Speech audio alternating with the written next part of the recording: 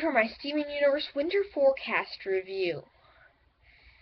And theory, alright?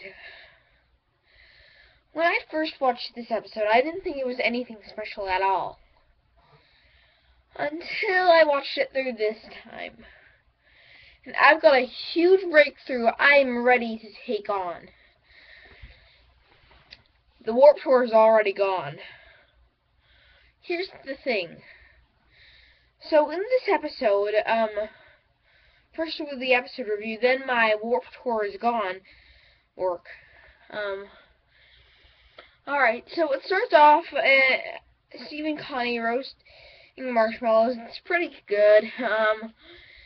And so a winter storm is coming. Connie has to get home. And then Garnet kisses Steven on the forehead. We progress through the story, and then they stall Greg with new coats or new sweaters and stuff for him to put on. This ends up in a bad future where so they go and they get stuck in the snow, so they have to walk to Connie's house, waiting for Connie's parents to be mad and Connie to get sick. So in the next, then Steven looks at Greg's coat and pretty much travels back. It travels back to when they were stuck, and they start making marshmallows and stay in the van. Connie's dad starts driving in the snow and going to the van because they need Connie home. In that future, he gets in a car accident, supposedly killing him and maybe someone out of the others, I think. But he's probably definitely dead in that future. The next thing that happens is they go back to the car, and then Steven and Connie go back to the Gems house, and so in that future, the mom objects, and so they're going there. However, this is where my theory will come into play.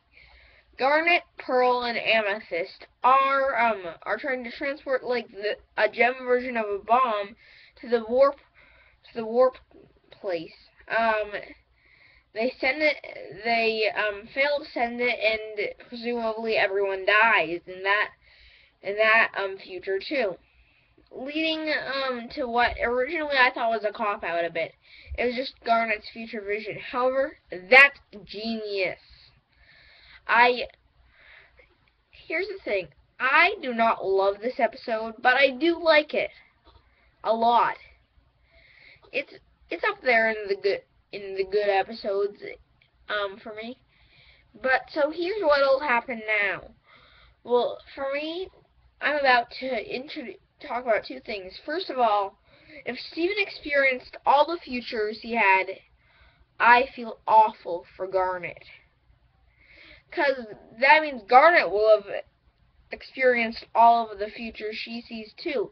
So futures where her loved ones can die, Garnet would be a victim of it.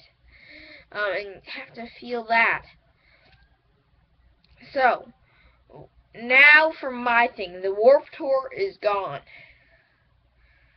So basically, the Warp Tour, in Bad Future number 3, they were going to blow up the Warp Tour. But here's the thing. When the real thing happened, once they left, we didn't see the gems. So they probably were still sending it up to the Warp Tour place. Which means the Warp Tour place, if they succeeded, is obliterated. So yeah. So thanks for sticking around for that episode review.